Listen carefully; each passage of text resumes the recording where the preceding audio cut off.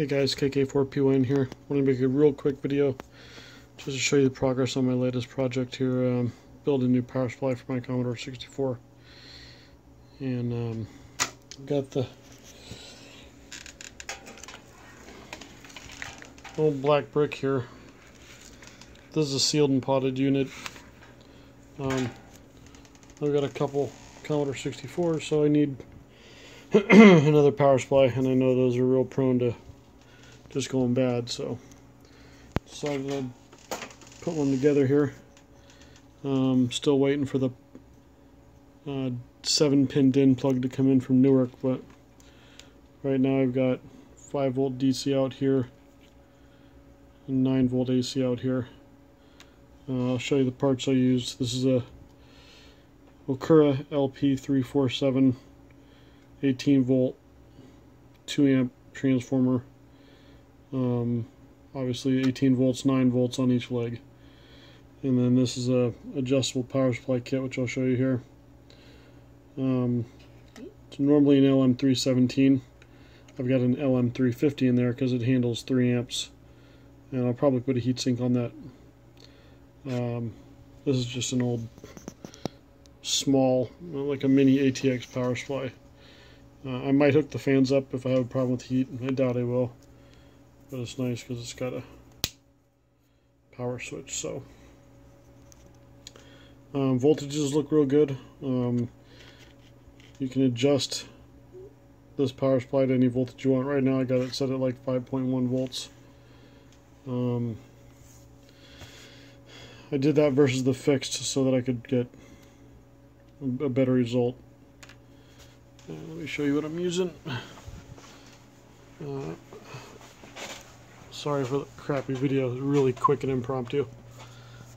This is the power supply kit that I'm using from vakits.com. I've done a lot of business with them. They're here local in Florida. Their prices are very good, and this is their adjustable power supply kit, number 1725.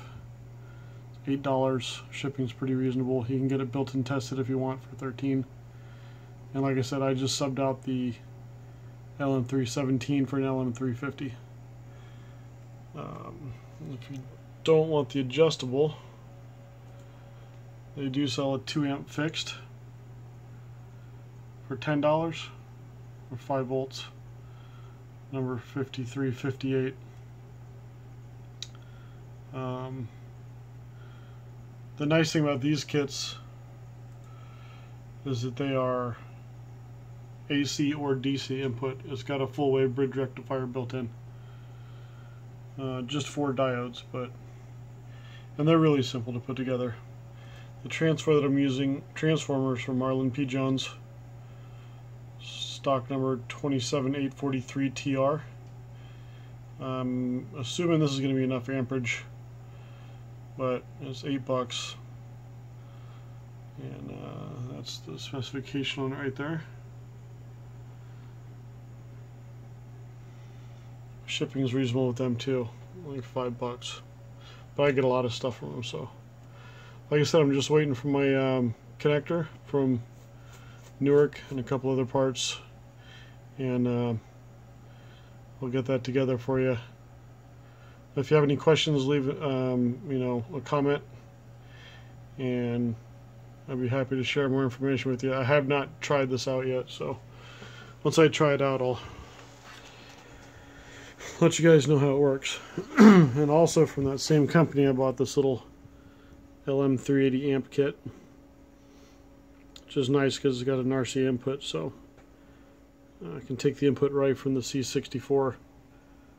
I was using one of these little Radio Shack ones, but this works pretty good. I just got one of these little flat speakers deals. I'm going to put this inside the box. Sounds really good on the C64. So, but there you go. That's it. Let me give you a closer look here.